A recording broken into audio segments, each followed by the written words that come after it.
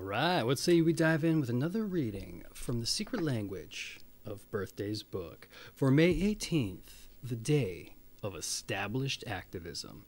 Yeah, we got a picture of some kind of cat creature on a brush. Activism? I don't know. Speaks to that to somebody, I suppose. Hey, is it May 18th and it's your birthday? Well, if it is, I just want to extend you a heartfelt happy birthday. And if the day has long since passed, well, I hope you had a happy birthday. And for everyone else who's just joining us, if it happens to be your birthday, happy birthday. And if you're just here out of curiosity, well, I hope you enjoy yourself. And you come back for your birthday proper. All right, let's dive in, shall we? Your month is May. Your day is the 18th. Your sign is 27 to 29 degrees Taurus. Your period is Taurus III specifically. And your element qualities is fixed earth. May 18th, the day of established activism. Those born on May 18th are an interesting blend of tradition and liberalism. They could be described as movers and shakers with a revolutionary bent, but their primary impulse is less to overturn society than to improve it. Many born on this day are protesters speaking out against injustice and unfairness wherever they find it. But whether political or not, May 18th people treat their work, hobbies, or art in a thoroughly professional, straightforward fashion, usually preferring a clean, classical approach to a romantic, emotional one. No matter how imaginative they may be, May 18 people are highly practical. They like to get things done and without too much fuss or bother. Their unspoken nature, however, may get them into trouble as they are unable or unwilling to keep quiet when they encounter ignorance or prejudice. Those born on this day despise irrationality and present a clear, logical approach to issues. In their families, May 18 people tend to be the voice of reason. But as parents, those born on this day must beware of exerting a kind of rationalist tyranny over their children, in which they always know what is best for them and criticize them too severely for unwise actions. A danger for May 18 people is to get carried away with a cause and in doing so become as irrational as those they criticize. Those born on this day may be unaware of this tendency and when it is pointed out to them will find it difficult to accept. Harder still to change. In becoming fanatical about their views, they fall into an emotional trap of their own making. May 18 people are fascinated with many facets of life, probing, testing, tasting what life has to offer. There is a certain wholeness in the feeling tone of their personalities. When you meet them, you feel as if you have met a total person. This is perhaps because May 18 people usually get their house in order before taking on the world. If they are confused or unsure of themselves in their youth, it may be their principal task to pull themselves together later in life. Those born on this day may well define life as a struggle, perhaps an inner struggle. Conflict can become a way of life for them, always looking, as they are, for obstacles to overcome. Thus, it may be difficult for them to find rest. While appearing to be together people, those born on May 18th may be somewhat out of touch with their own desires. Busy as they are with societal and family responsibilities, they often suppress legitimate personal needs, inviting unhappiness. They may be unaware that the first gray tinges of bitterness are setting in. Family and friends may serve as a mirror in this regard, and should encourage May 18 person to express frustrations if necessary. Well, all right, let's move on to those born on this day so we know what company May 18 people are in. All right, we've got Bertrand Russell, the famous British philosopher, mathematician. He wrote Principia Mathematica. He was a pacifist, an atheist. He wrote Why I Am Not a Christian. He was a Nobel Prize winner for literature. We also have John Paul II. As of the writing of this book, he was the current pope. We have Frank Capra, the film director of Arsenic and Old Lace, It's a Wonderful Life, and he was also a producer. We have Margot Fonteyn, British ballet dancer. Nicholas II, he was the last Russian Tsar murdered with family in a revolution.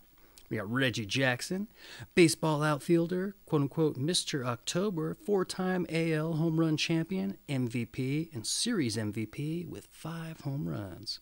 We got Rudolf Carnap. He was a German-American logician, philosopher, and a logical privatist. Jacob Javits, U.S. Congressman, New York. Big Joe Turner, who was a blues singer. We got Brooks Robinson, Baltimore Orioles baseball third baseman, and a 6-time Gold Glover. We got Perry Como, the singer TV host. We also have Kai Winding, a Danish jazz trombonist. We got George Strait, the country western singer-songwriter. We got Charles Trenet, French singer-songwriter, writer of A Dazzling Black. Don Leslie Lind, U.S. astronaut, NASA commander. We have Richard Brooks, who was a film director of Looking for Mr. Goodbar. And we've got Toya Wilcox, British rock musician and actress. We also have Meredith Wilson, a show singer. Warren Rudman, a U.S. senator of New Hampshire. And Pierre Balmain, a French designer.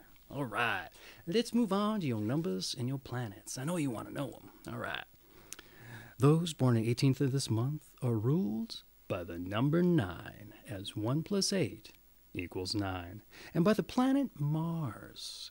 So the number 9 is powerful in its influence on other numbers, as any number added to 9 yields that number. For example, 5 + 9 = 14, and 4 + 1 = 5. Any number multiplied by 9 yields a 9. 9 times 5 = 45. 4 + 5 = 9. And May 18 people are similarly able to exert a strong influence on those around them.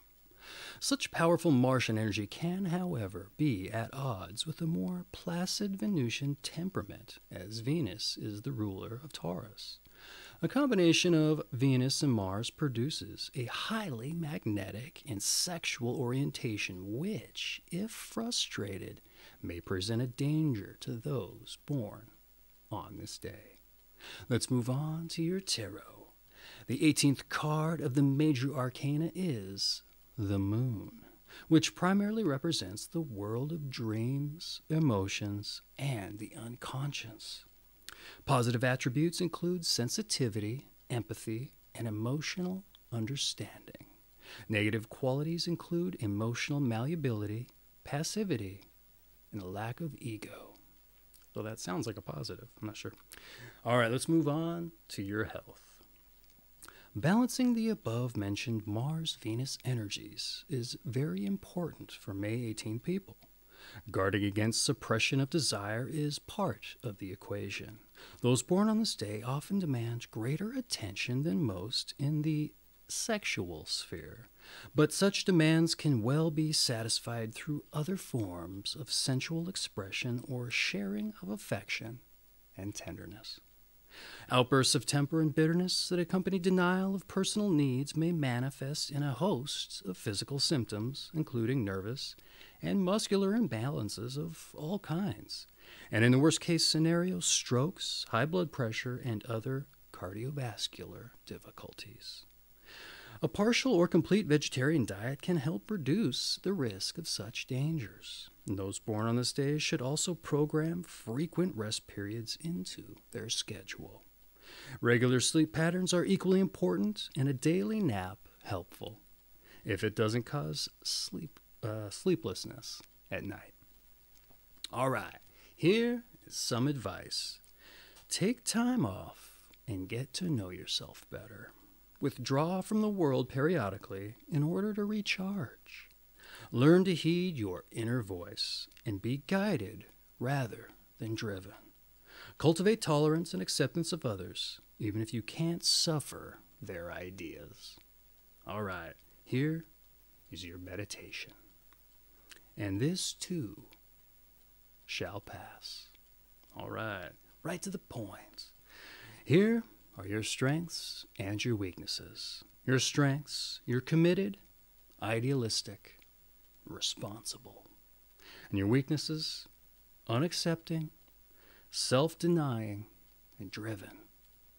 Don't know how that's a weakness, but Maybe for this day. I'm not sure. Your season is spring. Again, your sign is Taurus. Taurus III specifically. And your element qualities is fixed earth. This has been The Secret Language of Birthdays book for May 18th, the day of established activism.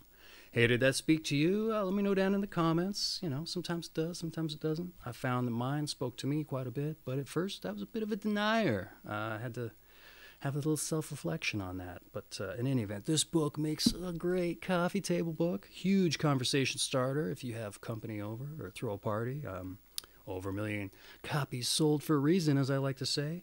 So if you're interested, go on down to the description. I have an affiliate link in there, and you can get you a copy or do a little shopping through the link to support the channel, and I'd appreciate that for sure. In any event, hey, I hope you have a happy birthday. And for everyone else who joined in just out of curiosity, well, I hope you enjoyed yourself and that you come back in the future for your birthday reading. All right. You take care of yourselves, all right?